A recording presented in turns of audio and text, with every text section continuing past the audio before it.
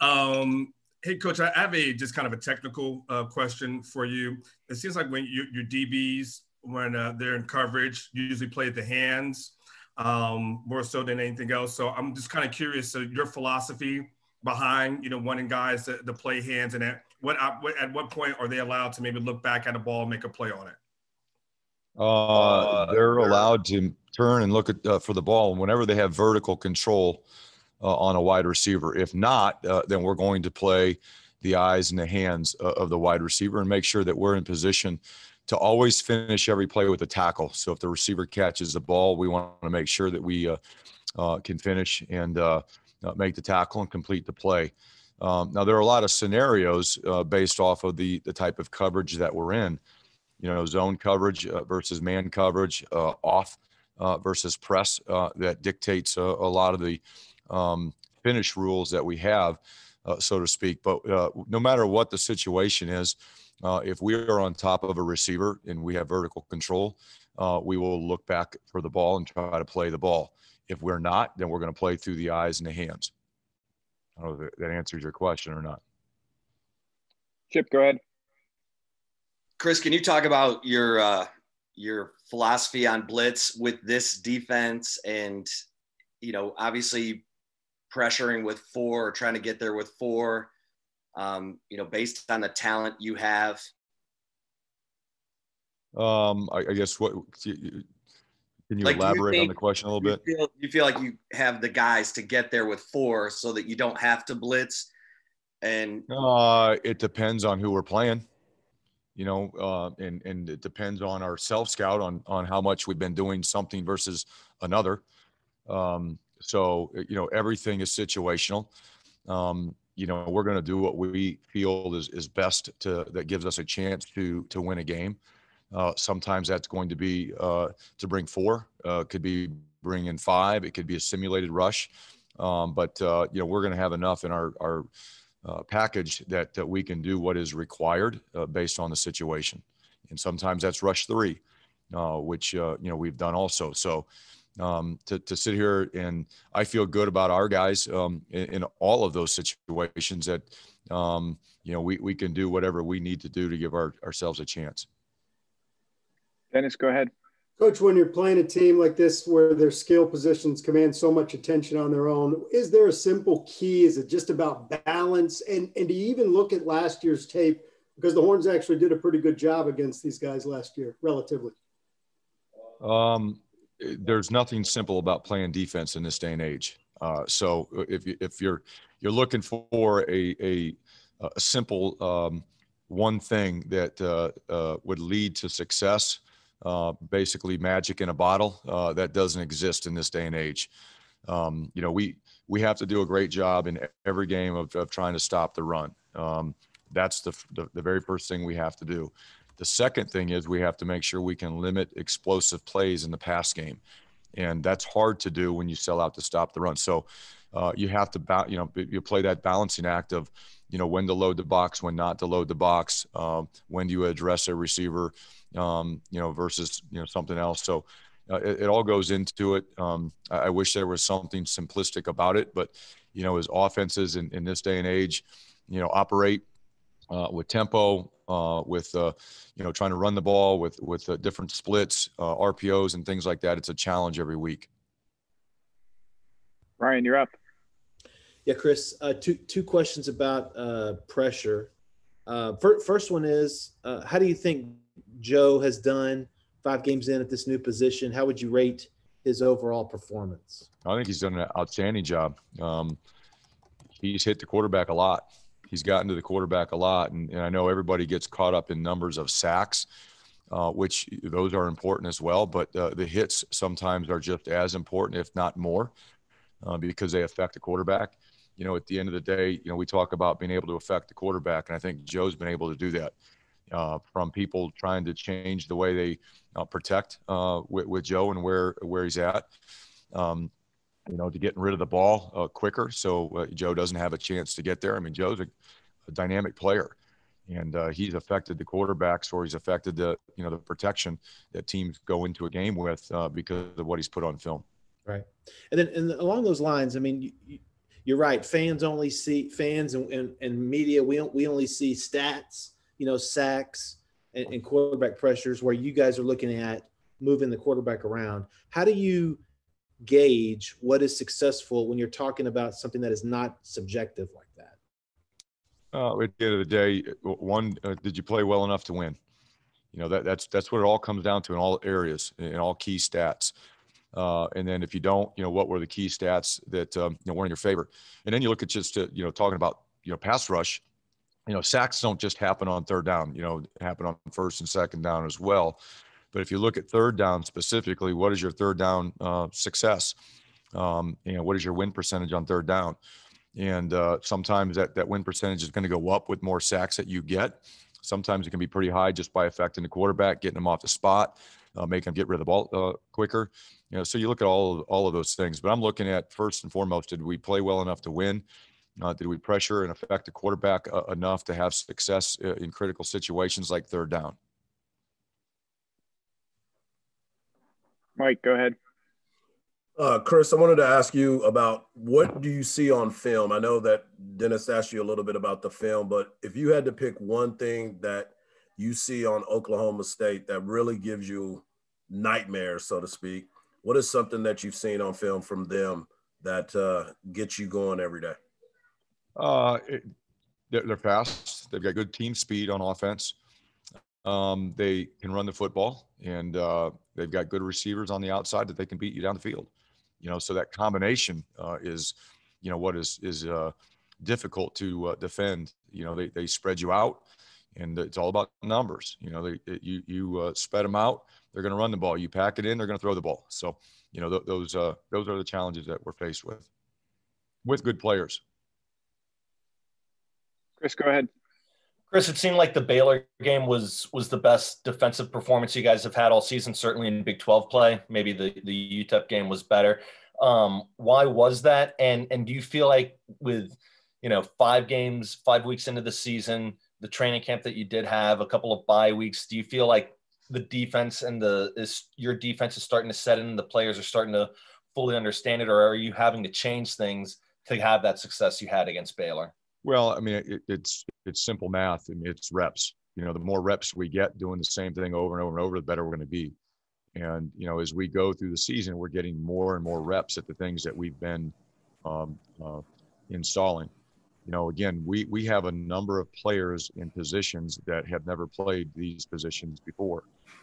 We talked about this last week, 2 guys in particular, 3 really, Chris Adamora, Anthony Cook, and DeMarvion Overshawn. They're playing positions closer to the line of scrimmage that they've never played before.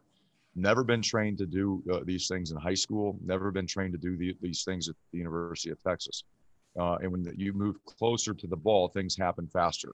Your reads are different. You have to read and react to things differently.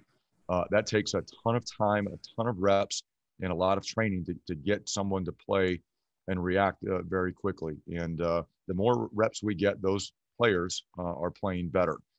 We talked about Joseph Osai playing in a new position. The more reps he gets, the better that he gets. So just overall, collectively, when you put those things together, we keep getting better every day. That's our focus. That's it. It's not about who we're playing. It's not about where we're playing. It's not about stats. At the end of the day, our focus defensively every day is to somehow get better. And I think we're doing that. Even in some of the games where people might not feel like we played well, we got better at certain things. And that's really what we're focused on, and what's driving us. And our players are motivated by that because they see the improvement too.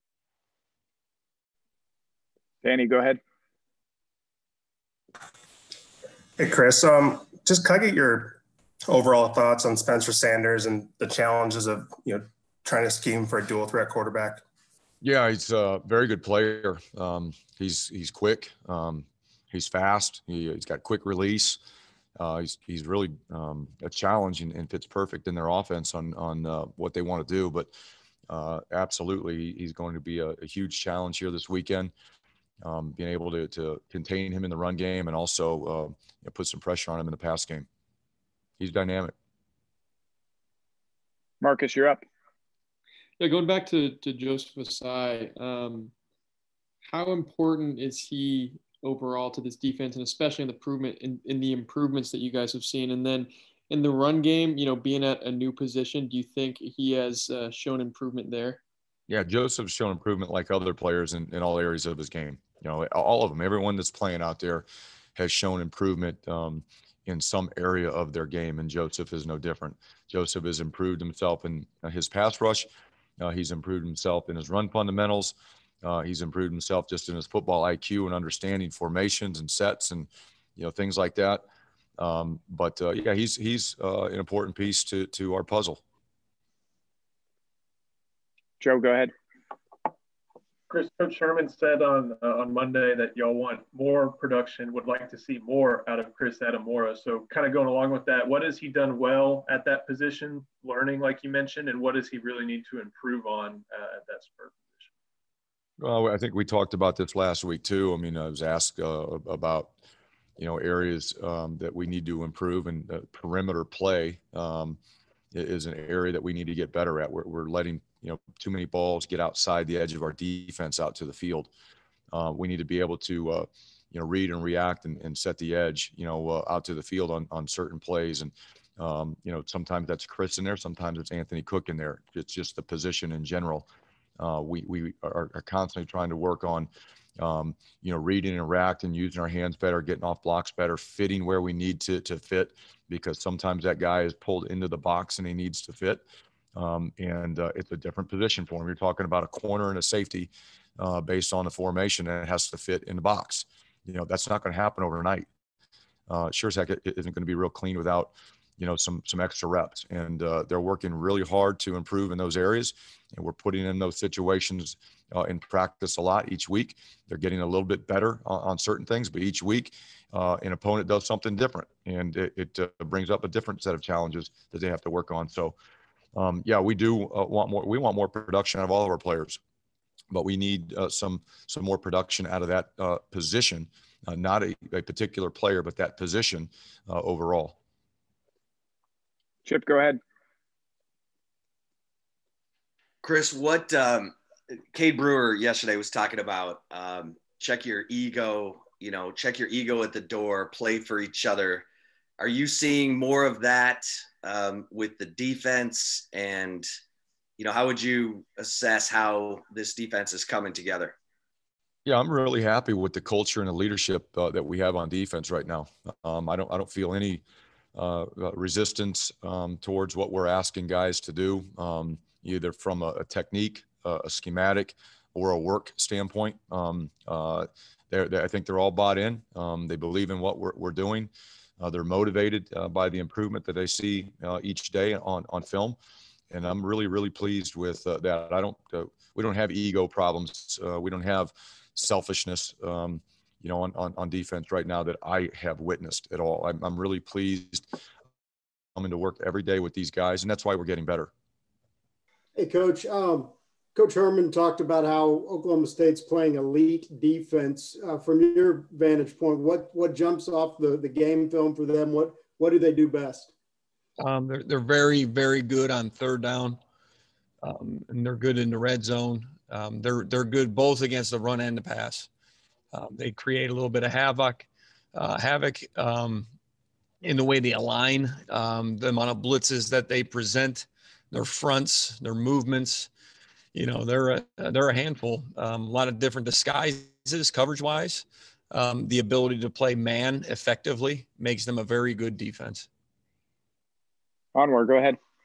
Hey, Coach. You spent so many years at Oklahoma State, and the one thing that you guys did really well was develop the talent that you have there.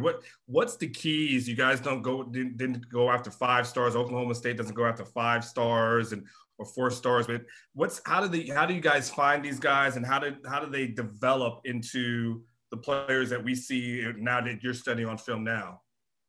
That's a great question. And I think there's a lot of different things that factor into development of young people, student athletes. And I think it's all across the board, it's really the same things as consistency. You need consistency in your program.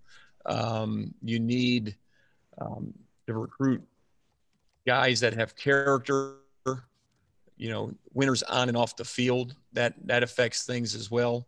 And, the maturity and the understanding, the education, the communication, how clear it is. Those are things that all help development and bring, student athletes along and bring your culture to where it needs to be. And, that's all part of it. You want your leadership to branch down into your players so that your core leadership doesn't just extend through and end with the staff. It also branches into, your players. And so they're an extension of you, and then it melts down even further than that. And then hopefully the majority of your players become core leaders within your program. All of those things take time. They don't happen overnight. Coach Gundy's been there for a long time. I think that's part of it. I know that's part of it. The sort of sustainability is something that, there's going to be rough patches, the ups and downs of trying to build and sustain. So there's got to be, the vision and a due course. Brian, go ahead. Mike, when you've got three running backs, convince me why rotating them is better than going with the best guy or letting a guy stay in there and let him get a rhythm. Well, the benefit of rotating is that you're keeping them fresh. A fresh tailback is best for us. If a guy, after a few carries especially when you're playing with tempo, if there's a fresher guy on the bench, and, if there's obvious separation between, the competition there, then I think playing one over the other one has its advantages, as long as, everything else is equal. Obviously we want to play all three. We feel that all three are capable, and when they're fresh, they're most effective. Nick, you're up. Yeah, Mike, you obviously took a pretty unusual route to get to Oklahoma State. Just kind of curious, looking back, I think your first meeting with Coach Gundy, you guys kind of ended up linking up in a hotel somewhere. Just curious, what was that, I guess, initial meeting like with Coach Gundy? And did you sort of know that 3-hour session you had with him was going to flip your whole life? Yeah, when you're in a situation like that, you don't want to get caught up in the moment and think about how much it can affect your life. You're just trying to stay detailed. So I tried to stay as focused as I possibly could. If I thought about the impact of that thing, I probably would have been a stuttering fool, and probably thrown up all over myself, to be honest with you. But it was a great meeting. It was, it was a lot about organization. He wanted to know how I organize things, how I communicate with my staff. More philosophical, how I approach the teaching aspect of the game, not necessarily the X's and O's. I think he watched I know we watched a lot of film. So the ball was on the tape, and it was more of a get to know you, and then more philosophical and probing how you teach, how you structure, how you organize, more broad strokes, trying to really get to know me as a leader of an offense, I guess. Chris, go ahead. Mike, what do you think the emotions are going to be like for you going back to that place where you were for so long, going up against so many familiar faces and wanting to beat these guys that you were so close with for so long? You have to treat this game like any other. If you get caught up in the emotions, I'll become less effective. So if this game becomes something more than just a very important ball game for us, which every ball game is, that's the approach you have to take. I would be disappointed myself if I took some or other approach and got too emotional or thought about anything other than just, faceless opponent. What's their tendencies on third down? What are our calls? What are we trying to attack? What do we need to be looking for? Those are the things that will be going through my mind as we approach this ball game. Joe, go ahead. Both you and Coach Herman talked about man coverage being a big staple for the Oklahoma State defense. Is having a guy like Josh Moore who can go downfield, run past guys downfield, and also jump over them, it seems like, help out in that quest to beat man coverage? Absolutely. There's certain things that you can try to help yourself with man coverage from a schematic standpoint, but at the end of the day, it's one-on-one. And we've worked real hard on one-on-ones leading up to this ball game all year long. That's a very important part of practice for us. Our guys are looking forward to the challenge, and it is going to be exactly that. It is going to be a challenge and one we eagerly anticipate. Mike, go ahead. Coach, we talked to Sam yesterday, and for the last couple of years, he had LJ Humphrey, he had Devin Duvernay, two guys that he knew were going to be on the field all the time. He knew where they were going to be. And he mentioned the lack, now I wouldn't say total lack of chemistry amongst the wide receivers, but going through the rotation and trying to find his groove. When he's going through something like that and he's talking about stuff like that, what is your message to him to try to find that cohesiveness with his wide receiver group? He has to do his job first, and then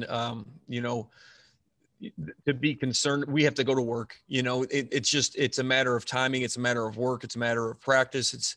It's you can't get frustrated. You have to teach. You have to communicate with your guys. You have to get on the same page, and it's everybody's fault. It's nobody's fault. It's one of those things where, hey, we got to get all on the same page, and it's a process, and we have to continue to work.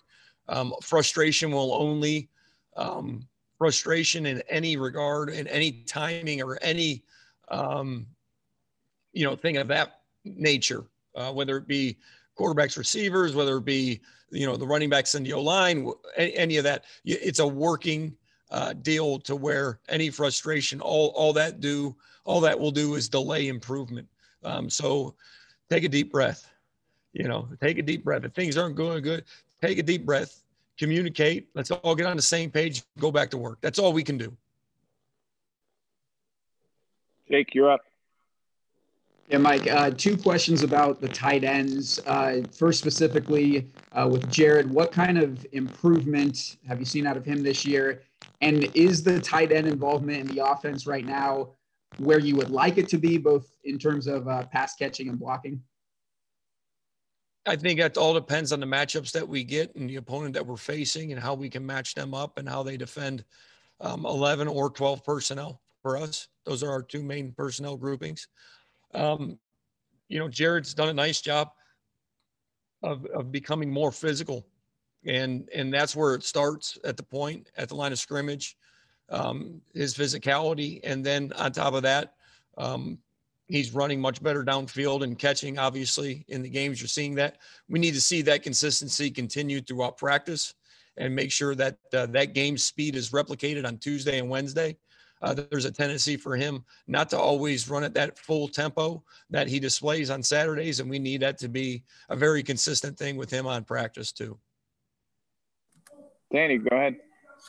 Mike, I'm a little curious. Going off that tight end question, why did you think Malcolm was better fitted to be a tight end as opposed to kind of that outside X receiver he was playing last year?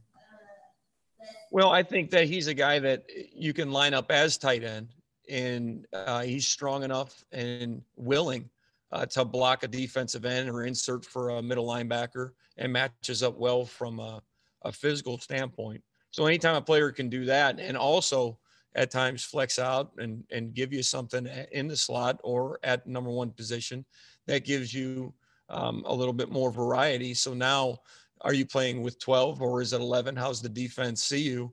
How can you get, a personnel mismatch and maybe lock them into a certain personnel grouping that they don't feel that they're, maybe they can't run their whole blitz package out of, or maybe you're forcing them to play with 4 down or whatever. Each defense is a little bit different in how they defend 12 personnel or 11 personnel, or how they see you and how they substitute their defenses. So from just making him a wide receiver and saying, hey, you're going to be a wide out, to me is a little bit limiting, because one, just, his God-given, if you just let nature take its course, that young man with strength and his density and body mass, I think he's more geared naturally towards more of a tight end position. So I think, it was his suggestion that it derived from where he wanted to put his hand down and play some tight end because I think that's what he thinks is best for his development personally. And we matched that. We agreed with that from a program standpoint. And so we evolved to that. Chip, you're up. Mike, what did you like? What didn't you like about the offense's performance against Baylor? Where did you see the most improvement? And where does Bijan Robinson need to take the next step? It was very important for us to start the third quarter fast and go into the second half, and we came down, we scored. That was a very important drive for us. We challenged our guys all week, challenged them in the locker room at halftime, and they responded well. Conversely, slow start in the first quarter. Missed opportunity on third down on the first two series. The second series, we did get a first down, and then on the 3rd and 3, didn't execute there. So slow start, didn't like that. Liked our third down effectiveness. We were better on third downs. Did a lot better staying out of third and extra long, more on schedule, more behind the chains, less penalties, less missed assignments. There was a lot of positive takes. But the second part of your question was about Bijan, correct? And can you ask that one again, please? Yeah, where do you see him making progress, and where does he need to make more progress? Well, I think he's gaining more vision through the holes. He's seeing it better. He's had a good week. Yesterday was very good for him. The improvement for him is just about everything from pass protection, blitz pickup, recognition. It's not the physicality or the fit. It's recognition, understanding protection rules, assignments, having his eyes right in both protection and the run game, his vision, his reads, when to hit it, when to cut it back, when to press it, all those sorts of things. And as far as the running game in general, what did you like about the Baylor game? Well, we were on people. We created some movement at the line of scrimmage. There were a lot of tough runs in that game, a lot of physical downhill. In the third quarter, we lined up in 12 personnel and went down the field. That was on. I remember Jared's long catch right before that. It was like a 2nd and short. We were thinking about taking a shot there and decided to run the inside zone one more time, and it popped. So staying patient with those guys and grinding them out, wearing them out, being able to stay on the field for 32 minutes helped our defense. So by running the ball better, we played better defensively, which is good. It helps. It's team football. So that was good.